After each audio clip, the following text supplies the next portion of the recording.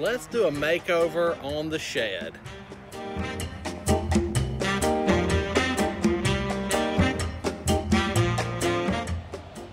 Welcome back to Horticulture Geek. I'm Ray, and today we're tackling a quick project. We are going to be making over this shed. I've got some windows I want to add to it to provide more lights in there, because it is the garden shed and I do overwinter my plants in there. So let's turn the camera around and look at this project. All right, so here is the front of the garden shed. And right now I've got two solar lights on the outside. Those will be going away. So once these two come down, my thought is I'm going to be putting windows on either side.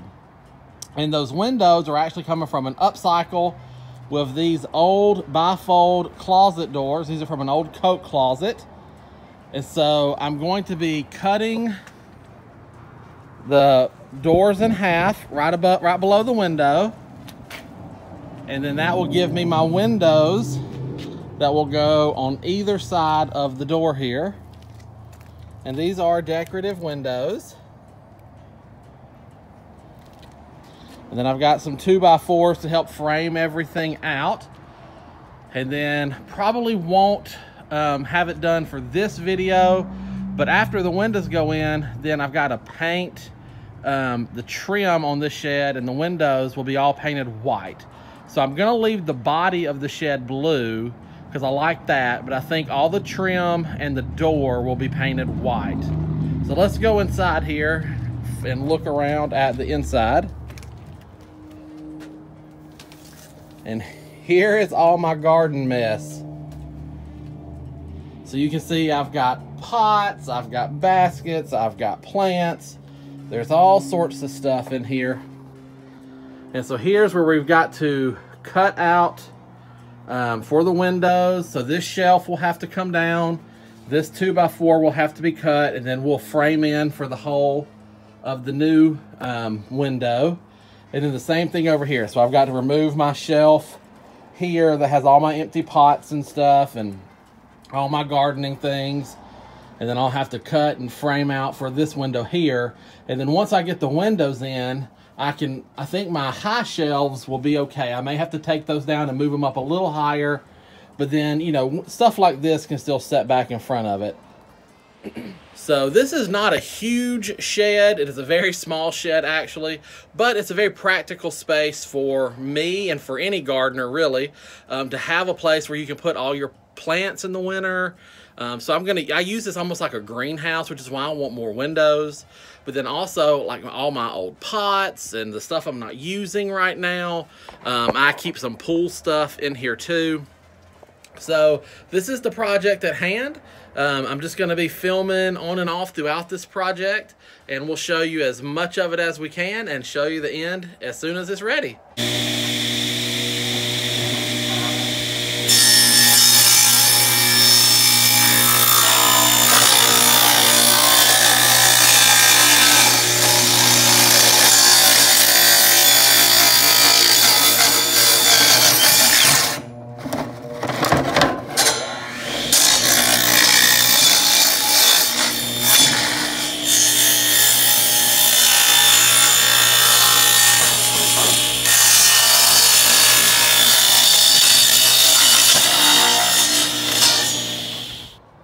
Alright, so we have the old solar lights off, and we've marked out where we need to start cutting for this window to go in.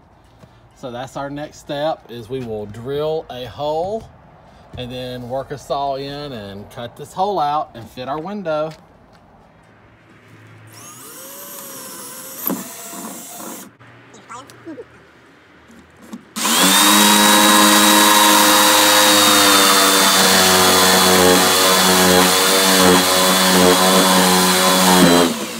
Alright, so we've got it all cut out. So if our cutout is correct, it should just come right out now.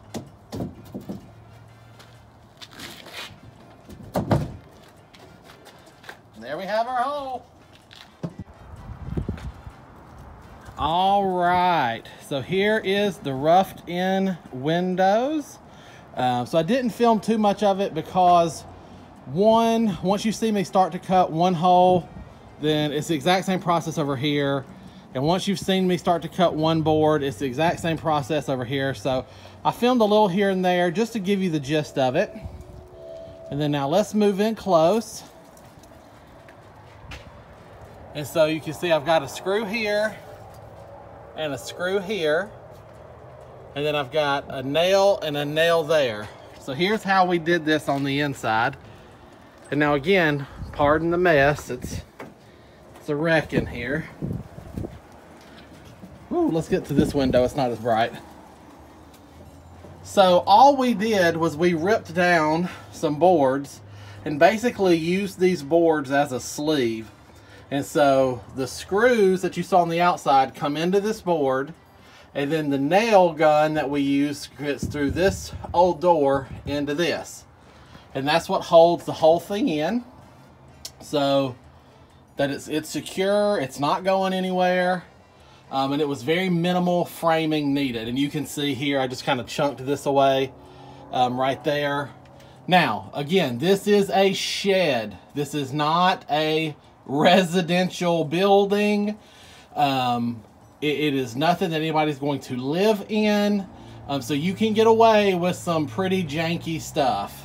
There's no codes that need to be followed here for a shed build. So even though that looks a bit rough on the inside, it's okay. It is not hurting anything. And structurally, this is fine. That extra 2x4 down the middle was literally just extra because that span is not so dramatic that the building is going to be unstructurally sound with that cut. So everything is fine here structurally. It is good. I wanted to point that out because I know I might have some people that be like, oh no, you cut a board. And then while we're here, let's just look at this. I did not film this process, but since this is kind of turning into a vlog style anyway, got my raised bed fixed up today as well. Worked on that this morning. The previous boards that I had here were untreated. And what happened is as the water came down the driveway, these boards stayed incredibly wet. And then with the soil behind it, they just rotted quickly. So I went back in with treated lumber here. And today's treated lumber is non-toxic. It is perfectly fine to be used in raised beds. So now I have some treated boards here and my raised bed is finally fixed. And I'm ready now to start filling in with some good compost and soil. You can see I've already started working it up a little bit since I had to work on it this morning. And now back to this. So there's another view of it, and that's my little heater. That is a thermostatically controlled heater that I leave in there in case the temperature drops to keep my plants alive. So there is the windows in my shed, guys. So I hope you've enjoyed this quick video. Again, I didn't show very many things in depth or in detail because there just really isn't a lot to show here. The main point that I want to convey to you out there is if you're thinking about sprucing up a shed that you have existing on your property, just go for it. Figure it out. Be frugal. That's what I do. As you can tell, those were literally coat closet bifold doors. You saw me cut them in half. You saw me pop them in. I literally just cut a hole in the wall of my shed and framed them in as best I could. So now I have light in there, which makes the plants happier. And I think they're actually look nice. Now, once I get it painted, obviously, that'll be phase 2, a future video. I'm not gonna worry about that right now, but I think it looks good. So feel free to do something like this. Don't let your fear hold you back. If you've got a project you've been wanting to work on, get out there and do it. Find the resources that you need and make it happen. All right, guys, Future Ray here. As I was editing this video, I realized I forgot to say a few things, and so I'm coming back here, which is obviously no change in the video for you, but I wanted to say that you need to make sure before you tackle any sort of renovation project like this, to check with your city or county first if you live in an area that requires permitting. So for me, I live inside of city limits, so I had to check permitting. You may have to check permitting as well, even for a project like a shed or a garden shed or anything like that. So I wanted to make sure I said that before people said something in the comments, that you do need to check with your local city or government administration office to make sure you don't need a permit, or if you do, you get the proper permits to prevent you from getting in trouble later. So it has been several days since the windows went in. I've really been enjoying them, and I hope that this video has inspired you. Maybe you can think of a project somewhere in your yard or garden or home that you can tackle. Don't be afraid to upcycle. Find something at a flea market or on Craigslist or Facebook or wherever you can find something. And don't be afraid to upcycle it and use it. So I've still got a lot of work to do here in my garden shed. I've got to clean it, organize it, get ready for seed starting, and I've got to paint it still. So there's still a lot of work to do here in mine. But I hope you have enjoyed this video. That's the bottom line, guys, for every time I put out a video is, you know, hopefully that you guys will enjoy it and it'll inspire you in some way in your home or garden. So if you've enjoyed this video, please give me a thumbs up. I would love that. If you have any questions or comments, drop them down below. I would love to hear from you. And make sure you've hit that subscribe bell so that you know every time we post something new. So there will be more videos coming in this series, and maybe you don't want to miss them. I would hate for you to. So thank you so much for tuning in. And until next time, from my garden to yours, I wish you all the best and happy gardening.